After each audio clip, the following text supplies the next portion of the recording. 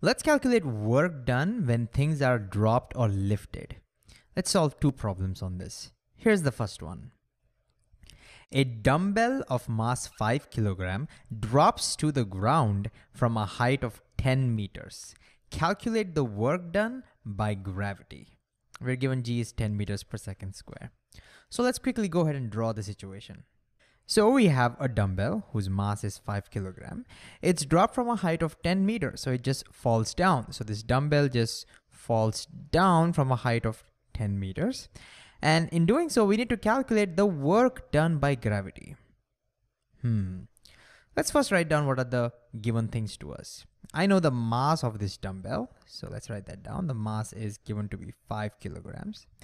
I know the height. The height is given to be 10 meters. And I'm also given the value of g to be 10 meters per second square. From this, how do I calculate work done? Well, we have seen from previous videos that work done by a force on any object equals the force multiplied by the displacement of that object. In our example, the object is the dumbbell. And the force acting on the dumbbell, which we are asked to calculate, is the force of gravity. So in our case, if we multiply the force of gravity on this dumbbell with the displacement of that dumbbell, we'll get the work done. So before we go ahead and do this, great idea to pause the video and see if you can try to get the answer yourself first. All right, let's see. First of all, notice we already know the displacement of the dumbbell, right? The dumbbell gets displaced by 10 meters, which is just the height through which it fell down. So we know that. So all we need to do now is calculate the force. Which force is this? This is the force of gravity. Do we know how to calculate force of gravity? Yes, we do. So if I keep my dumbbell somewhere over here as it was falling, then we know the force of gravity on any object is going to be the mass of that object times g. This is the force of gravity. So now that we know both the force and displacement, let's just plug in and see what we get. So force is just the mass times g, and the displacement is just the height. Now, one thing we need to be very careful over here is, remember, work done can be both positive and negative. It's positive when the force and displacement are in the same direction. It's negative if they're in the opposite direction. In our example, which one is it? Well, notice the force is acting downwards. Even the displacement is downwards. So in our case, the work done is going to be positive. But before we continue and plug in, just think about what would have happened if I had thrown the dumbbell up. Now, the force of gravity would still be acting downwards, right? Gravity always acts down. But our object, our dumbbell, would be going upwards in the opposite direction. So the displacement would be in the opposite direction of the force of gravity. In that case, the work done would be negative. So if you throw this dumbbell up, then gravity will do negative work. But of course, in our case, since the dumbbell is falling down, the gravity is doing positive work. All right, let's just go ahead and substitute the numbers and see what we get. Again, if we had not tried this before, great idea to pause the video and see what answer you get once you substitute. Okay, let's go ahead and plug in. So the work done, let me choose a brighter color. So the work done is going to be mass, which is 5 kilograms, times g, which is 10 meters per second squared. This is our gravitational force, times the height, which is 10 meters.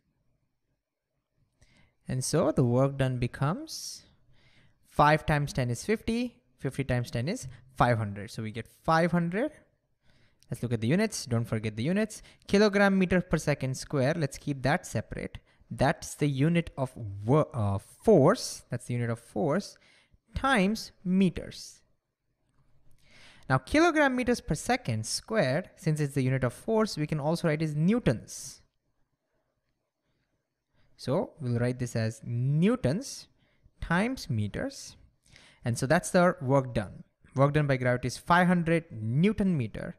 But of course, remember, Newton meter is also called joules. So we can also say 500 joules. That is the work done by gravitational force on our dumbbell. It's positive. All right, let's go ahead and solve another one. Here's the question. A woman slowly lowers a 20 kilogram barbell rod through a distance of 0.2 meters as shown below.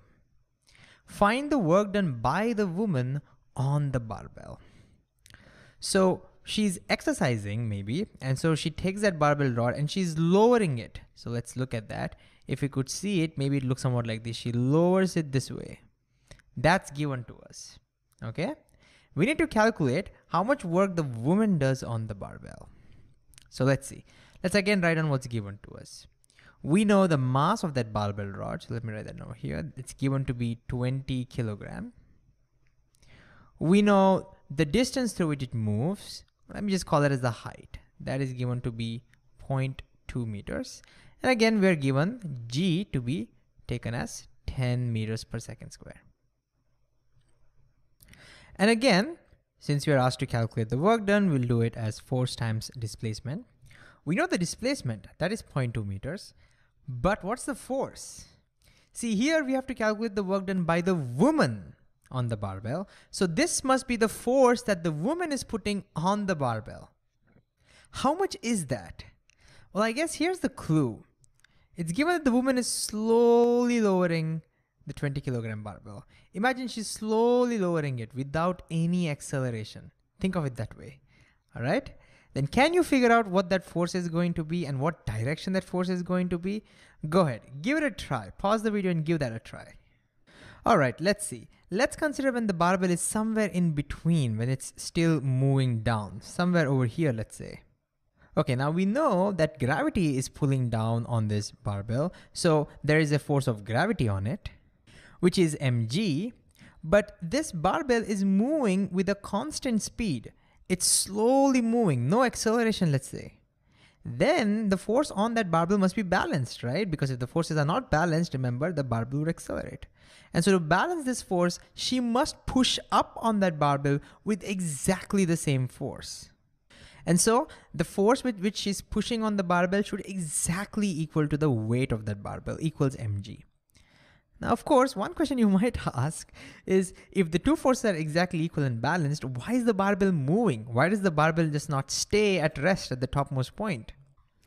That would be a pretty good question, okay? And here's how I like to think about it.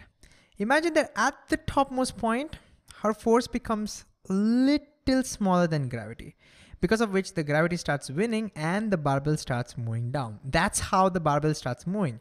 She momentarily, just for a fraction of a second, puts a smaller force. But then once the barbell is in motion, her force will match that of gravity, making sure the barbell moves slowly with a uniform speed. Okay? And if you think about it even more, then at the bottommost point, she needs to now stop that barbell, right? In order to stop that barbell, she now has to put a little larger force than the weight, again, momentarily. And so you see at the top, it's a little smaller, at the bottom, it's a little larger, so they kind of compensate. And of course, in between, for most of the motion, the force is equal to that of the weight. And so we can say overall, her force should be equal to the weight of the barbell. And so if we go ahead and plug in, since we know the force, her force is equal to the weight for most of the motion, it's going to be mg times h. But one thing to be careful about, is it positive or negative work? Well, this time notice her push is upwards. Remember, it's this force that we are interested in because it's the work done by the woman. So her force is upwards and the displacement is downwards. And so they are in the opposite direction. Ooh, so the work done becomes negative. That's something to be careful about. All right, now we can just substitute the values of mg and h. 10 times 0.2 is 2. 2 times 20 is 40. And so our answer is going to be negative 40. Again, the units are going to be newtons, which is the unit of force, meter, Newton meter, which is the same thing as a joule. And that's our answer. So the work done by that woman on that barbell is going to be negative 40 joules. And so I guess the most important thing we saw over here is that whenever you are lowering or raising any object, we can say that the force with which you're pushing on that object is pretty much equal to and opposite to the weight of that object, the gravitational force acting on that object.